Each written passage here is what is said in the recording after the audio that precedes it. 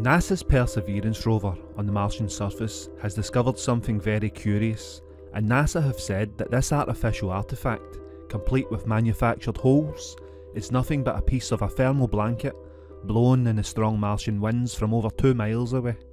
Another strange anomaly is this piece of netting.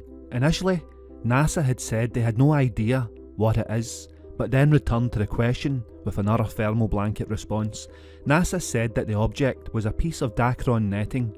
The material is used in thermal blankets that are designed to shield equipment from extreme temperatures when landing on Mars. And a NASA spokesman said that the hardware team suspected that this is another piece of Dacron netting based on the observed 2 by 2 mm squared grid mesh pattern. And thermal blankets, of course, are a material used to control temperatures. They're used on the exterior surfaces of spacecraft for thermal control.